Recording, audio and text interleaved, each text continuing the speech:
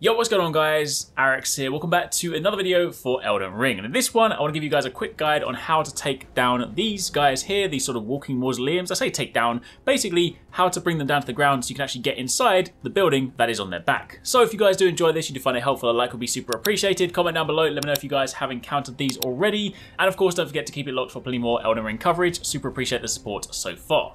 Now, to begin with, if you guys want to locate one of these, the very first one I encountered was in Limgrave. If you go over here to the sort of southern part of the map, the sort of bottom part of the island, and you then look to this general area here, they do tend to roam around, but they largely speaking stick in this general vicinity. And basically what happens is you run up to them, and at least this one here over in Limgrave, you'll notice there are lots of like white skulls attached to the legs. Essentially what you need to do is go around and break off a number of these off a couple of the legs. You don't have to break off every single one. Do keep in mind you want to be careful because in a very sort of Shadow of the Colossus fashion, they can also step on you. But once you've taken off enough of these skulls, the mausoleum will then sit down. It will basically bury itself on the ground, and then you can gain access. Now, as for what it's used for, this is basically used as a means to duplicate boss souls, but it does have a finite limit. Now, I won't show you guys the vendor for spoiler reasons, but once you have defeated the first 2 story bosses, you can return to Round Table Hold and you can speak to the vendor. If you guys have played previous Souls games before, you'll be familiar with this. When you defeat a boss, you get their soul.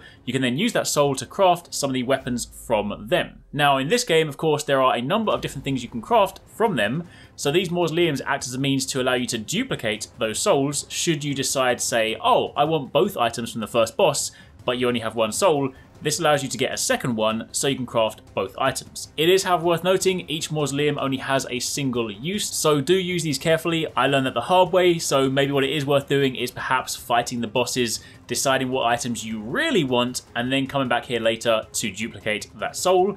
But there are, of course, a number of different mausoleums. I'll give you a location of the second one, but of course there will be other ones roaming around in different areas. In fact, there are a couple of them in Leonia, so if ever you do get to sort of like open expanses, definitely go roaming around looking for them. For the second one, if you go up to the top northern part of Leonia, this sort of alcove in the lake, basically where it sort of goes in towards the mountains, this one is a little bit different. Again, functionally, they all work the same way. There are some skulls that you will need to destroy. Only this time around, you'll notice they are not on the legs. What you actually need to do is go to the location very nearby. There's a jump pad you can use with your horse to launch yourself up the mountain.